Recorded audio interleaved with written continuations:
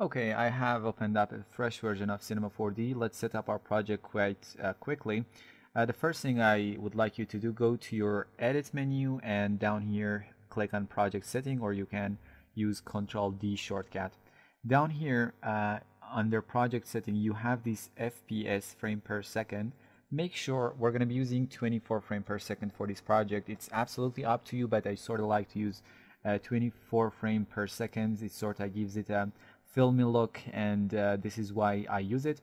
Also make sure on your output your frame rate also is 24.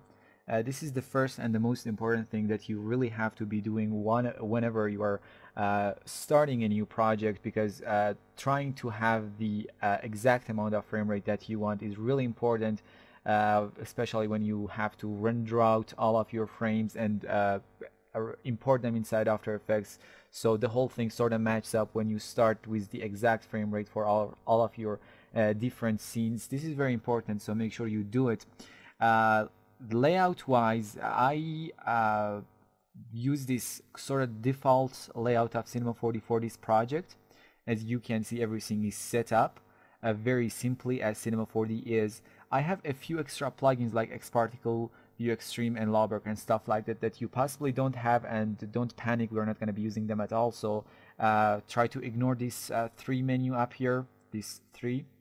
Also, I have a few extra icons that I have imported and added to my layout. Just there are so much, there's a lot of views, and I really like to have a few icons and tools that I use them a lot in my access immediately. So just in order to do that, simply whatever tools that you think you really need it, hold on shift and click on C, and you get this pop-up window, and you can type whatever tool that you want. For example, if I type in a box, it gives me a box, and I can put this box wherever I want. If I type in, for example, a render here, you have different options. For example, this render region that might be very useful. I can just click and drag it and add it to my layout whenever I want, as you can see, and it will be added to your layout. And you just add this object and add these tools that you want to this part here.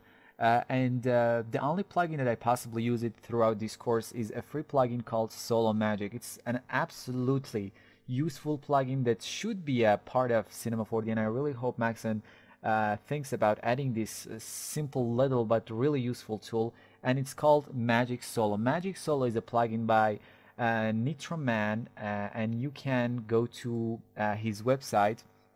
There you go, nitro4d.com, blog freebies magic solos. You just go to nitro4d.com, you got these freebies, and down here you have Magic Solo. Click on this and you have this page, and you can simply download the last version of the Magic Solo. And basically what the Magic Solo does, it allows you to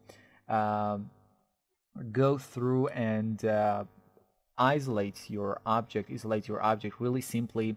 This is very useful. Otherwise, you have to, if you want to isolate an object, you have to actually define layers and solo out those layers, and that's sorta not what you want. So we have this Magic Solo. Just install the plugin and add it to your layout, so you have access. I have a null, I have this scroll, I have this selection filter, I have this scroll to first active, I have this axis center, which is really useful, and you got this reset PSR and this transfer tool. So in the next section we're gonna start and set up our scene, and the next section will be possibly dedicated to our main cloners. We're going to be setting up our main cloners, setting up our studio scene, setting up our effectors, and get the first motion going. So see you in the next section.